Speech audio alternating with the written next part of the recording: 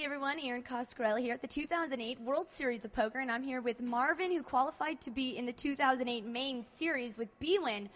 Tell me, how does it feel to be in Vegas?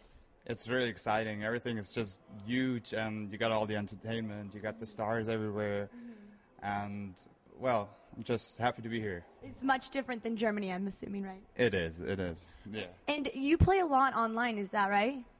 Yeah, that's probably right. And then, so have you met a lot of your online competitors since being out here? Since being out here, yes.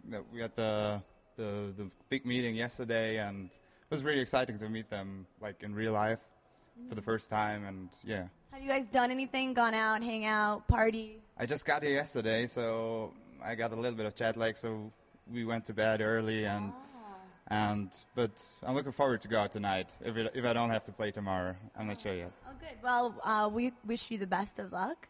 We hope you do really well in the main event and go really far. Thank you for talking to us. Thank you.